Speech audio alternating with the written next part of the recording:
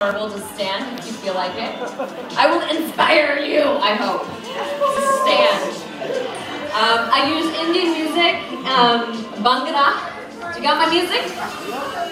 We good? We happening? So Indian music is really inspiring because it's all about celebrating life. And that's what the 80s were about, right? I'm a child of the 80s. So actually, if you play the next song, I'm going to get right into the hip-hop of it. So the hip-hop of India is called Bhangra. Who's done Bhangra here? Anybody? Anybody? Okay. This is exciting. We've got a lot of virgins in the house. A lot of Indian Bhangra virgins. All right. Come a little closer because I like the intimacy. All right. So there's 3 things that you just have to know. So you just got to bend your knees.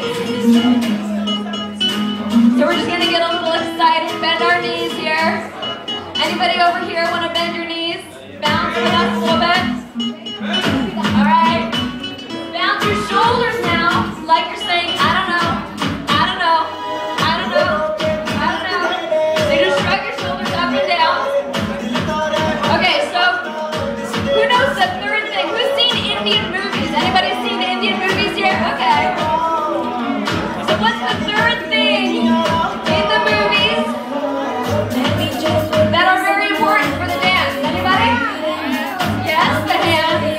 But even more important, can you dance like this in an Indian show?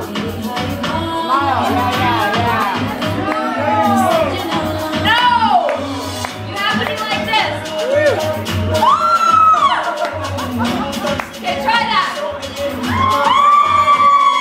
Very good. Excellent. So keep the bounce going, keep the shoulders going.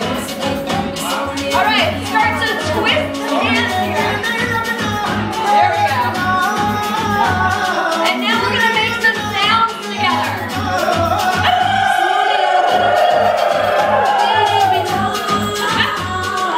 And now, try lowering the lips just to let go of any excess energy that we have in our bodies.